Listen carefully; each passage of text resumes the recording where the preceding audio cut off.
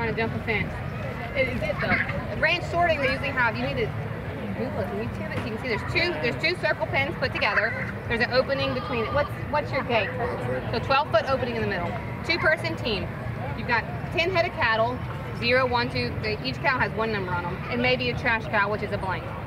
As soon as you cross that opening, your judge drops his flag and they say, your number is 5. You have to start with the 5, 6, 7, 8, 9, 0, 1, 2, 3, 4. And only those numbers in numerical order can go to the other side. And you only got 60 seconds to do it. Yeah, so it is, it's frustrating. It's a very infuriating sport. Team pinning, they have 30 head of cattle, 3 cows with each number on it. So 3 0s, 3 1s, 3 2s, like that. No trash cattle. They're at the end of a bigger arena, maybe not this wide, but more of the full length.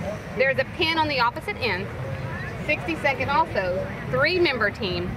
As soon as you cross your foul line, which is where you, 40 foot, which you have from your end gate across your herd. There's not much room for a mistake. They drop the flag, say your number's 5 again. You are to go in, get 3 5s out, get them in that pin. There's people that do it in 20 seconds, 30 seconds, 15 on a fast one, depends on what cattle you work. And you have to take them to the pin, raise your hand. You don't have to shut a gate.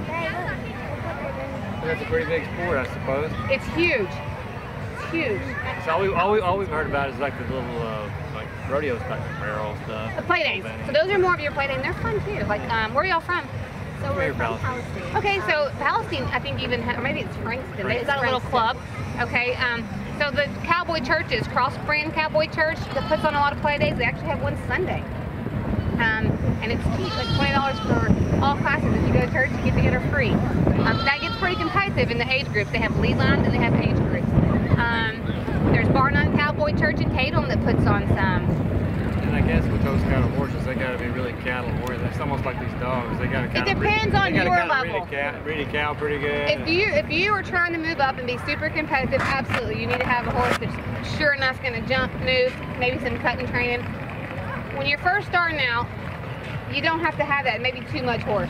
A horse that'll just go when I ask it to go, turn when I ask it to turn. You can do what they call like a beginner class, a beginner ranch hand, and you have an upper level hold the gate for you, and you go get your cows out one at a time.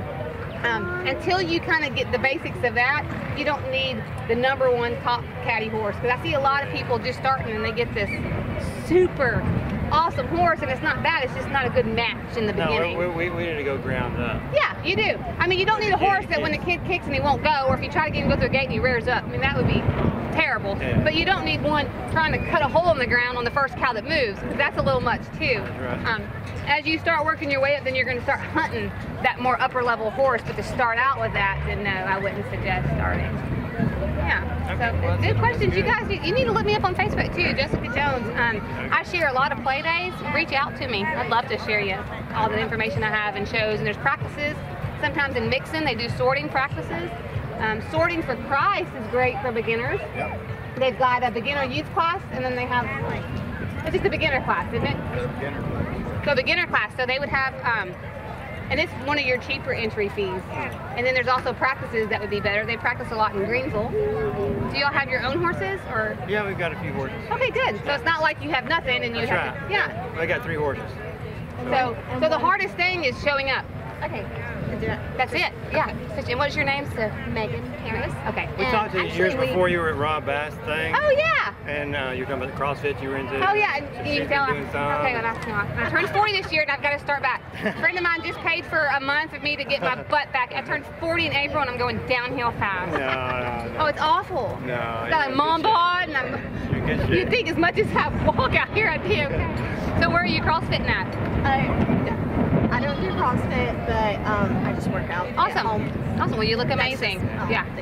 I thought I did, and No, you're great.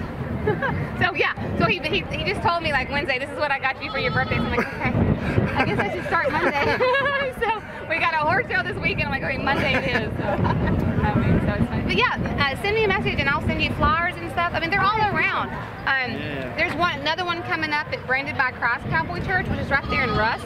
It's a really great one for the kids, and then kind of get started on that. There's ranch sortings coming up. I'd love to. 'cause to at least direct you we were guys. looking at adding another horse, and there's one available. I'm kind of hesitant now to know if I should go down on that horse or just kind of wait to see what stuff is. I don't know what the horse does. I don't know what. We really only have one horse that we feel comfortable like traveling. We have 3. They're farm horses. That's okay. And they'll run cattle. They'll get with cows. Well, then that's half the battle. The fact that they're going to respond, like I said, if they stop and go and do when you ask, that's the beginning start of it. And then you can, as you decide what discipline you want to focus on more with your children, these are your kids, so you decide what fits you and your children. They may love the play day, you may like the sorting. It'd be cheaper if they all do the play day and you do the sorting. But it's fun. I mean, we've got finals coming up in June at RSNC. It's pretty big. There's several hundred teams usually in a class. It's a big deal. So it's fun. Yeah.